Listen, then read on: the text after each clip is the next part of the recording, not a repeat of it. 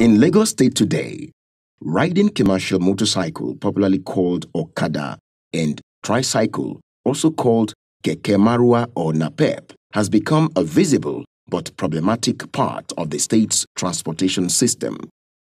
Okada riders here, it's the same thing that you find in other states where you have Okada. They are reckless, they drive just about anyhow. Aside the fact that they serve as emergency sources of employment for former artisans and other people looking for quick cash, their operation has attracted other categories of Nigerians with little or no skill, aptitude and training who operate with no sense of caution, safety and security of their passengers and other road users. For the Okada aspect, it's fast, but it's also dangerous because some don't know how to ride the Okada. Some, for example, they will see truck or trailer coming. They don't have patience. That is the danger of it. It has injured so many people. It has killed so many people. Not only injured, so many people have gone through that Okada. So it's also dangerous. Resulting from their acts of indiscipline, statistics between 2010 and 2019 show Okada as one of the highest sources of road accidents in Lagos State. Using year 2016 as baseline, Okada-related accidents is put at an average of 457 cases, or 36% of road accidents per annum.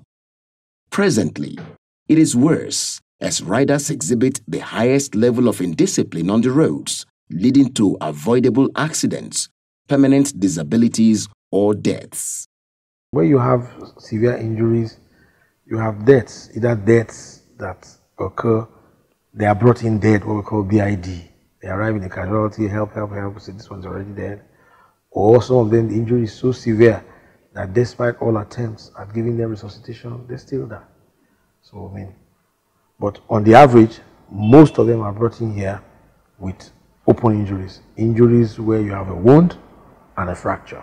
From what we call type 1 to type 3Bs that are really bad. So it's a wide range. But whenever an Okada victim is here, there's a fracture. And some are brought in here with fractures and head injuries. Some are brought in here with spinal cord injuries. Not just fractures of blown bones now. And that means that is complete paralysis of either the legs, or both legs and both hands. The first day when I was coming to Ikeja, as I was coming, a bike man and all these people that sit down on this thing. So the man came to come and hit the man. And then the person on the bike also fell down on the road. And the person that was sitting down on the road too fell down. One day, I was at Benson bus stop.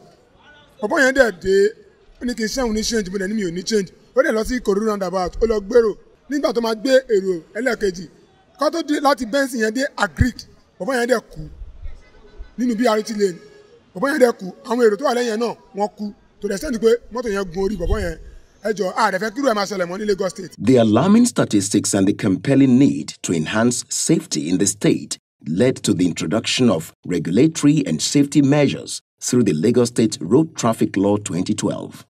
The law, which was reviewed in 2018, rolled out measures which include compulsory use of safety helmets, obedience of traffic signal lights and signages, restriction from carrying two passengers, passenger and luggage together, pregnant women, women with children tied to their backs, and children of school age.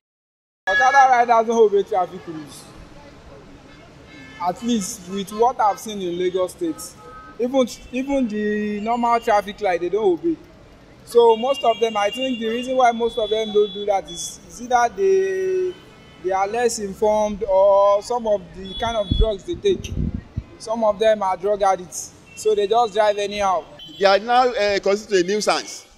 Again, there's no thorough traffic, they didn't obey traffic law, they are just above the law, they apply one way, they apply wrong way, they just do anything, they are on their own. They are even a government on their own, I don't know. If the government can come back and regulate this thing, it will pace everybody. It will minimize the accidents, make the road to be more free. It will even, lead to more implementation of a law and order. In addition, Okada were restricted from plying 475 roads, including highways and bridges. Unfortunately, majority of the riders flout these rules. Most of the time, they also resist attempts to enforce the rules as they constitute themselves into mobs or gangs to attack law enforcement agents. On the major road like the expressway, the major reason you see accident happening most times because of the Okadas. Number one, because there are bike crossers, people that are crossing the road. You see that mostly, even when the vehicle stops for somebody to cross, the Okada with their full speed may accidentally hit the person down because, and our advice, even if there is a problem with Okada, they should restrict them from the major road. They can walk on the minor road like the streets, understand? Because you can see this way, a BRT is coming this way and Okada is facing the same BRT lane. On what ground? You're risking somebody's life all in the name of 15 and 100 They can always make this money while they're on the streets. There are also issues of security challenges associated with Okada operations. Apart from using it as a means of escape after robbery operations, snatching of bags from unsuspecting commuters and attacks on people, the influx of many riders without traceable addresses and valid means of identification, in spite of the provision for riders' card, is a huge security and safety risk for Lagos. They don't use it for Okada again, they rob people. So you understand me? But that is the bad of it. But as part of that, it's still okay. Because like in Onitsha, they use it in Onitsha. They use it in Onitsha. Up to tomorrow, they use it in Onitsha. Hastening up about the same thing. So, but yeah, it helps here for movement. So, but that's the bad aspect of it, the robbery side of it. That Okada and Keke riders display brazen disregard for constituted authority and the fact that drug abuse level is very high amongst them should give every well-meaning Lagosian serious concern. In fact, their menace has become an issue that any responsible government must not ignore. Apart from the sheer size of the industry, the level of indiscipline, security concerns, and particularly the number of fatalities being recorded on a daily basis demand appropriate and very serious enforcement. Okada riders are not really, they are not really disciplined. In fact, they are rude. They are rude, most of them, many of them. Due to the way, they go about their business, in most cases you see them causing accidents, you understand? A lot of people have, been, wounded, as a result of that, of their careless driving, of their rough, riding of the Okada. So, I mean, it's not really good the way they go about that business, the Okada business. I think the government should really, martial out laws, you understand, to regulate, the business, the Okada business. To regulate law against them. You know what what they call it, no, BRT, but compound one entirely, go down.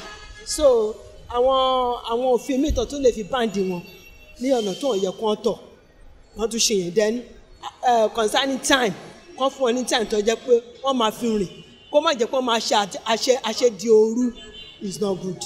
For them to ban it in Lagos State because many lives have been lost over this exercise. So now we don't support losing of life in Lagos State. So, therefore, they should ban them. I support them. It is a fact that disobeying traffic rules, riding commercial motorcycles on highways and major roads by a large, untrained, and unprofessional riders, amongst others, are dangerous and deadly acts. For Governor Babajide Sanwo-Olu's administration, this is the stage where we are. In response, the government, in line with its theme's agenda, is rising to the challenge with equal political will, determination, and resilience as it confronts this problem headlong. Stop using bikes. That's the message. That's the only thing I can say. Stop it. It is dangerous as it is life-threatening right now in this country. Bikes are dangerous. It's as good as there's no sanction for what they do. I've interacted with other patients here, and from my findings, a lot of them are here because of bike accidents.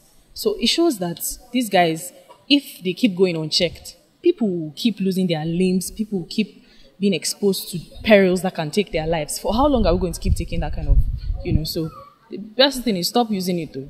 It is important to understand that in taking this step to enforce the Road Traffic Law 2018, the administration is poised to strengthen security and enhance safety in the state. This measure will particularly ensure the safety of both riders and passengers and avoid needless deaths and disabilities. It will make Okada business safer and riders more responsible and law-abiding.